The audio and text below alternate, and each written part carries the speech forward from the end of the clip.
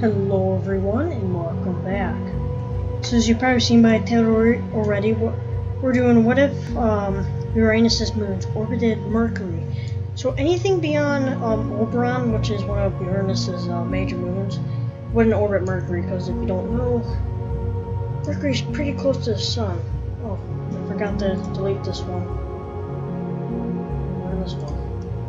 Forgetting to delete all of them. At least the ones that don't orbit Mercury.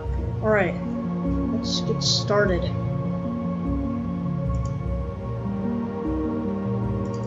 Let's speed up time a little bit.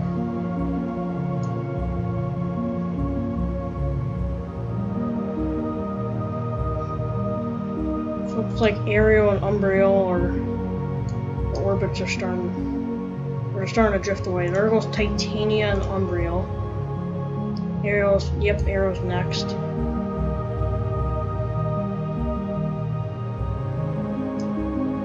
Last major moon here, I think, is only Miranda.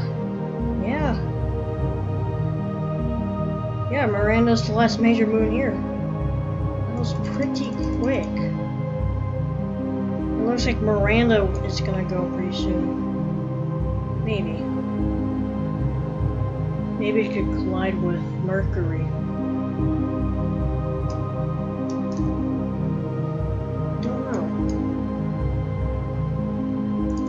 Speed up time even more.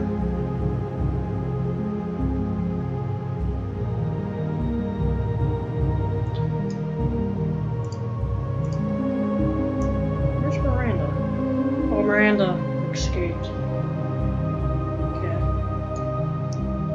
So one moon's orbit right here is getting very close to Mercury.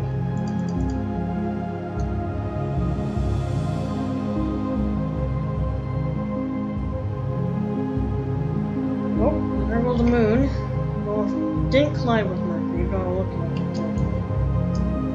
it. Let's speed up time very fast.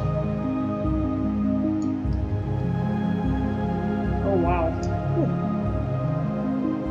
Well, maybe that's a bit too fast. Slow down a little bit.